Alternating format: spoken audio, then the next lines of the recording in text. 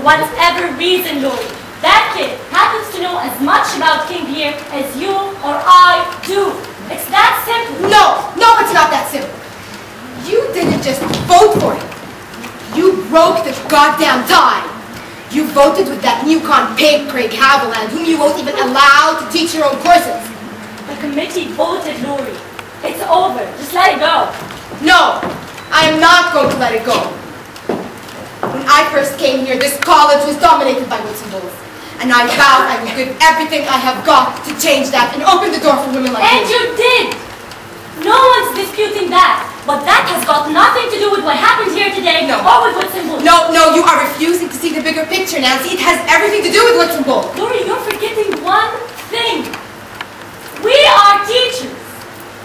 This isn't about you. This isn't about the country. This is about one kid with a very good mind, which you were determined to close down. How dare you say that to me? How dare you say that to me? I have devoted my life to teaching. Nancy, where are you going? You have my doctor's number. Why don't you call him? Laurie, it's the first snow. Just go home, get under an old comfy blanket, forget about Woodson bull, and embrace your goddamn life.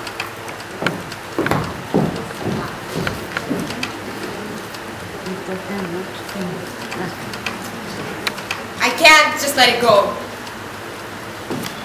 You don't just let it go.